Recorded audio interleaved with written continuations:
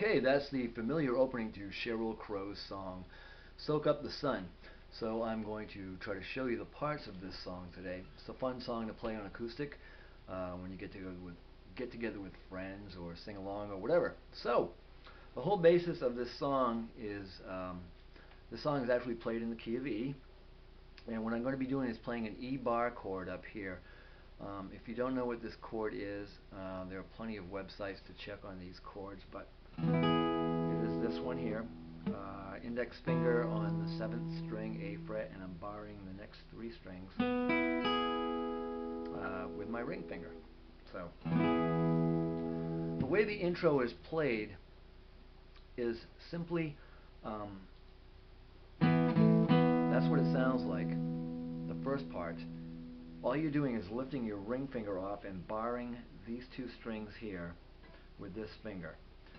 A lot of people think it isn't a D to an E to a D sliding back and forth. It's actually a lift up, an E to an A, like this.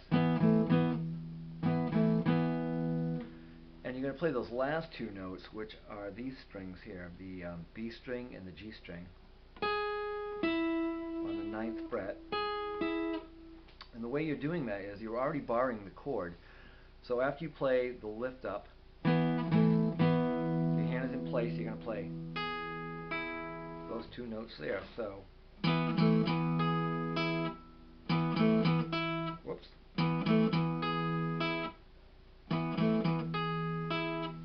Okay. From there you're going to slide down to a B chord right here. So it's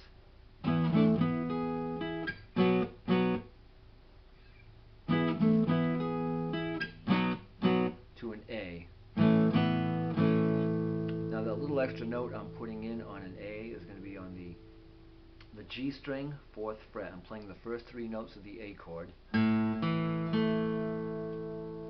This finger goes down, your ring or little finger.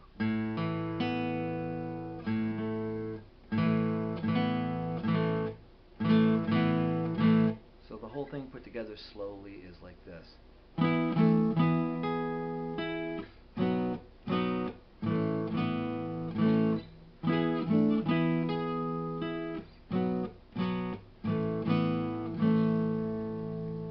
And at regular speed it sounds like this.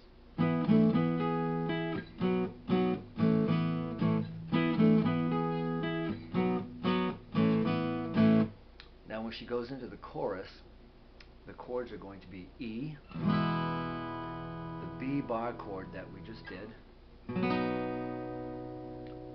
to an F sharp minor, an A flat minor, to an A, to a B. So the way that sounds is slowly when she's singing. I'm gonna soak up the sun, to a B, F sharp minor. Gonna tell everyone, A flat minor, A, to a B. I'm gonna tell them that I got to a B, to an F sharp minor. Every time I feel lame, I'm looking up. I'm gonna soak up the sun. And then back to the little chord riff thing that we just did. One other little part in the song is toward the end. There's a little break before she goes into the chorus. It kind of builds up to it. And what you're doing is playing the E bar chord, then stretching out to this chord, which I'm sorry, I don't even know the name of. It's actually like a B chord if you played a B like this, but you're adding this bass note to it, an E flat, because that whole part goes, every time I turn around you're looking up, I'm looking down, maybe something's wrong with you that makes me act the way you do.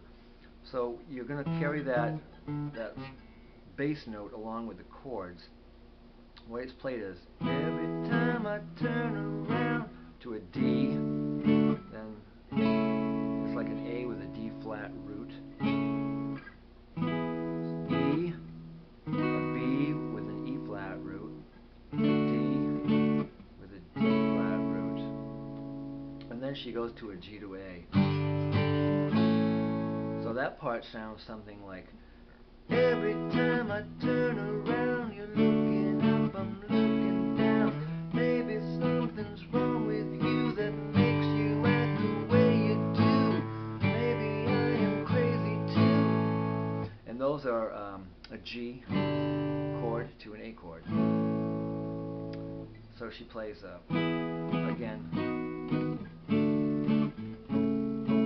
And you can play a bar chord for that if you like. Maybe I'm crazy too. And then back to, I'm gonna soak up the sun.